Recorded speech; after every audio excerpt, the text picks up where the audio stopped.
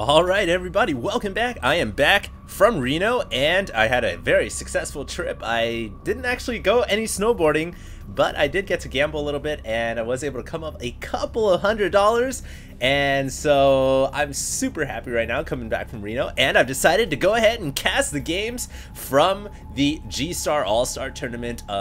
I was asking basically in the last couple of games I did, would you guys like to see the rest of this tournament? And the answer was a resounding yes. So I'm not going to argue with democracy, not going to argue with the people, and I'm going to go ahead and cast this game. This is the next game in the round of 8 of the G-Star All-Star Tournament, and when I say round of 8, I do mean that there are 8 players left. This is a tournament bracket style. So in the first game I casted was Foxer versus Fruit Dealer. Foxer, also known as Fake Boxer, did win the first game and he moved on. The next game I casted, who was it between?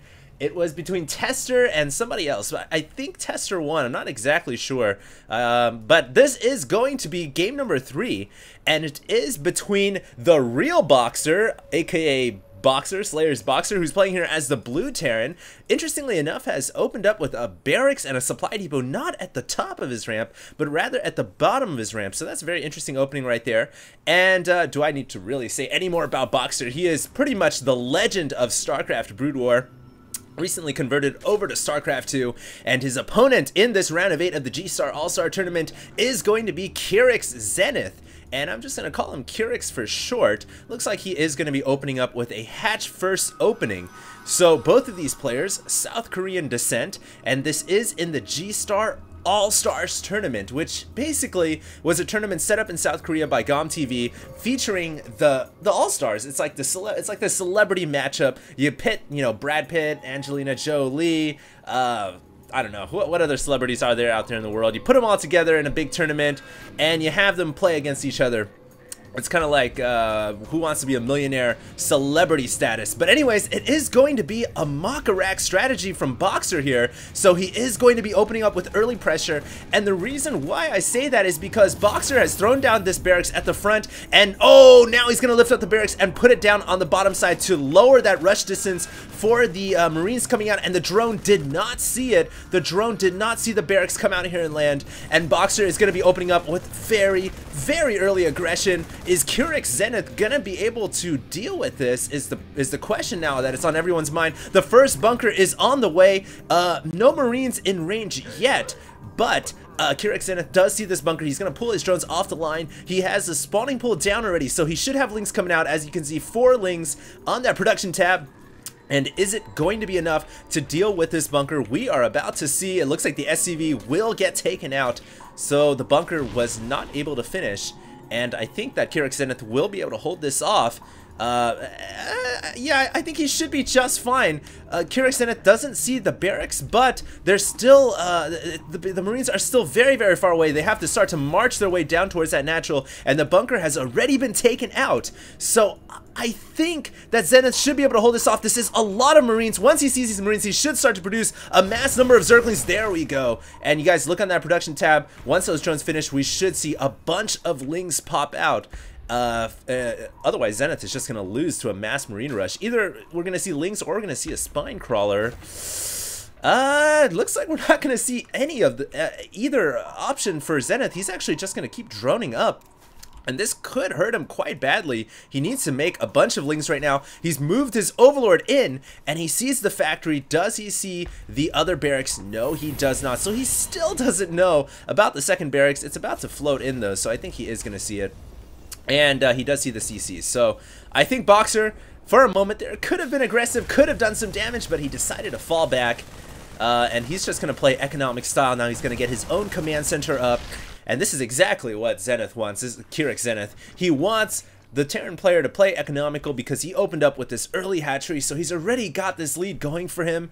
And there's 2 different options he could go for right now. He could either go for a 3rd hatchery, or he could go for a Baneling's Nest and try to do an eco Baneling bust, which is kind of risky, but it can pay off huge dividends if the Terran player is not expecting it. And an eco Baneling bust is one of those things that is very, very difficult to expect and to prepare for. Alright, here comes the Zerglings though for KyrixZenith. He's going to test the front door, but there's a lot of Marines there, including that bunker going up. I think, yeah, those Zerglings are going to be forced to push away at that speed, just finishing right now. We have 18 Zerglings on the way for KyrixZenith. I think he is going to go for this Eco Baneling bust after all. Yeah, the Baneling's nest is down. He's not getting a lair. He's got 10 Banelings on the way. Oh my goodness.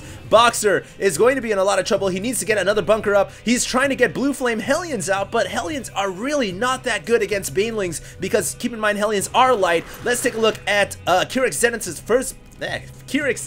first-person view. I do get tongue-tied once in a while. Just getting so excited watching these Banelings. We're about to see some explosive action here. Over to Boxer's point of view. Does he see the Banelings? Now he sees it. Gonna switch to all view. The Banelings going right after the bunkers. But not sure if that was exactly worth it. There isn't really anything inside those bunkers, I don't believe. And now the Baneling number was lowered considerably. And really, I don't think Boxer lost all that much because he didn't have SCVs there. He wasn't mining. He was about to bring his command center there, but the Baneling's now telling him, okay, I need to sit back. I don't want to get my expo quite yet, but oh man, here comes the Banelings once again. Is Boxer prepared to deal with this? He's got a lot of Blue Flame Hellions. It looks like the majority of the Banelings were taken out by fodder units at the front, and now the Blue Flame Hellions can start to go to work. Boxer pulling all of his SCVs off the mineral line. The SCVs, only about 3 or 4 going down, and the majority of them able to go back to work, but Boxer is still very far behind at 23 under 38 harvesters. Gonna switch back to the player cam of Boxer here as he roasts up some Zerglings just outside his base. We can also see a Roach Horn going up on the production tab for KyrixZenith, and that really is it's the unit you have to get if your opponent is going for Blue Flame Hellions. You have to get roaches, otherwise the Blue Flame Hellions are just gonna destroy everything.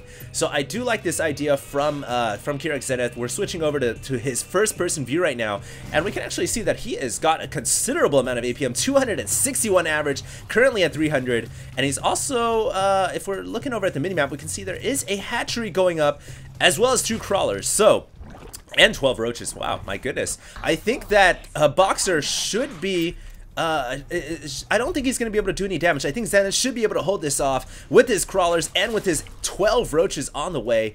Yeah, these Blue Flame Hellions are going to be held back. And yeah, I think this is going to be a good position for Zenith as long as his hatchery up here does not get spotted. It looks like the Hellions are making their way over there. No, they're not going to go check out that location. So right now, the Zerg player looking to be in a very good position at 38 over 24 harvesters. It looks like a dropship over there was planning to ferry over some Blue Flame Hellions, but the dropship was spotted by the roaches. Some Overlords here. I was going to call good attention to these Overlord placements, but now Boxer is going to take him out with a couple of Marines. Looks like the Marines will get countered by the roaches, and here comes the Blue Flame Hellions. There's only 3 left. I wonder what happened to the dropship. Oh, there it is, the dropship. It's actually dropping off right into the main mineral line. Oh my goodness, so many Hellions could kill a lot of drones. Meanwhile, at the natural expansion, a lot of drones getting taken down as well. Oh, this is a massacre inside the mineral line. KyrixZenith is going to be kicking himself in the face, but at the same time, he is making a counterattack, so this is eye for an eye right now. The SCV's trying to repair that bunker, and I think the bunker, yeah, it did go down. There's only 1 bunker left. A couple of Blue Flame Hellions still alive inside the mineral line. I think all the drones have gone down. Well, let's see, about 11 drones remain for the Zerg player. Now, if Boxer can hold on, if he can get rid of these roaches, then he should be in a great position, but I don't think he's going to be able to do it. In fact, he needs Marauders right now. And unfortunately, he's only got 2 barracks, scratch that, pumping out Marauders. It might not be enough. 1 dropship here with a couple of SCVs, but more Lings flooding in, and I think that KyrixZenith is going to win this game. Taking out that starport means no more air units. That Banshee gets canceled along the way. And meanwhile, back at the Zerg place, he is reproducing drones. Still 1 dropship there. But the Zerg player is producing drones right now, doesn't have to really worry about anything, and the Terran player really is the one in trouble. He's got to fend off these Marauders and these Lings, or excuse me, these Roaches and these Lings. How crazy would that be if Zerg players had Marauders? That'd be imba. But I think that after these meals expire, and perhaps even the Roaches are going to end up killing them, then this should be GG here. Nonetheless, a great battle, eye for an eye. I did not expect that to happen. But it did kind of come down to just a good old trade, my army for your army, but inside your own base. And at the end of the day, I think that the Terran player is going to come out on the bottom here. One siege tank popping out, but the siege tank will not survive. It gets taken down. And it looks like these roaches are still doing quite a bit of damage. More roaches and lings on the way. And this is pretty much the last Marauder for Boxer. We're going to switch over to his player cam, desperately trying to keep his base alive. He's microing his Hellions away wherever possible, but you guys can see he's only got 2 Harvesters left compared to 20.